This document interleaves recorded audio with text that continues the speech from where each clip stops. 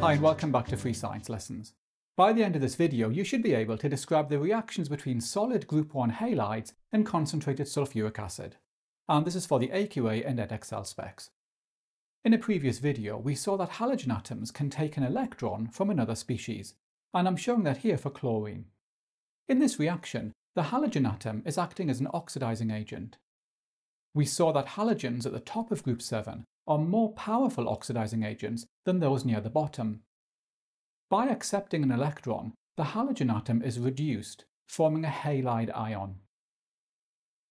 Now, a key idea you need to understand is that halide ions can donate their outer electron to another species, and I'm showing you that here for the bromide ion Br-. In this reaction, the halide ion is acting as a reducing agent, as it's donating an electron.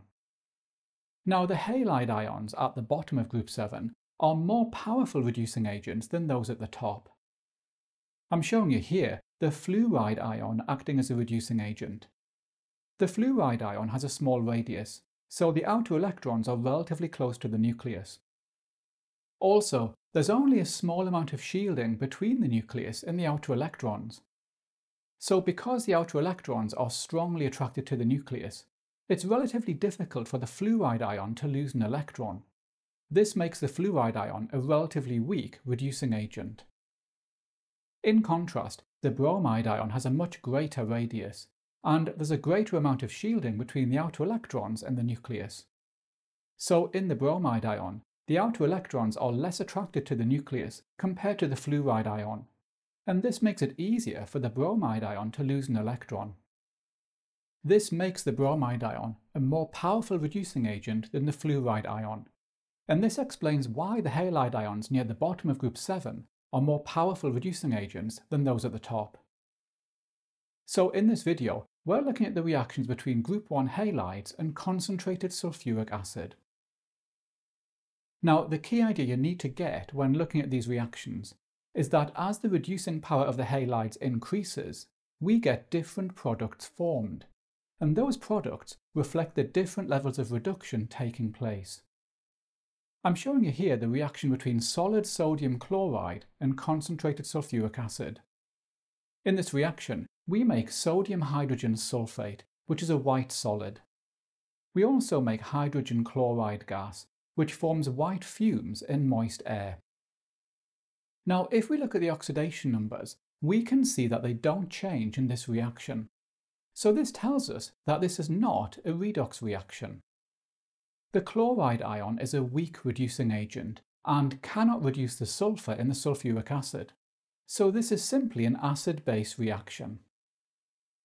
If we react sodium bromide with concentrated sulfuric acid, then we make several different products. An acid-base reaction makes sodium hydrogen sulfate plus hydrogen bromide gas. A redox reaction also takes place, in which the bromide ion reduces the sulfuric acid, forming sulfur dioxide gas and bromine, which is orange. Looking at the oxidation numbers, we can see that the sulfur has been reduced from +6 to +4, and the bromide has been oxidized from -1 to 0.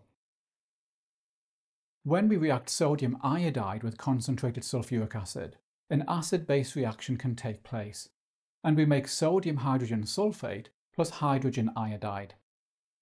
Now, iodide is a powerful reducing agent, so iodide can reduce the sulfur in the sulfuric acid to several different oxidation numbers. The sulfur can be reduced from +6 to +4, making sulfur dioxide gas. The sulfur can be reduced to 0, making sulfur the element, which is a yellow solid with the formula S8.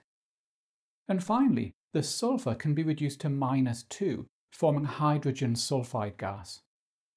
Hydrogen sulfide gas has a rotten egg smell.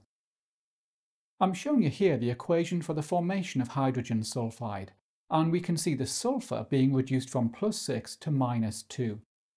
We can also see the iodide being oxidized from -1 to 0.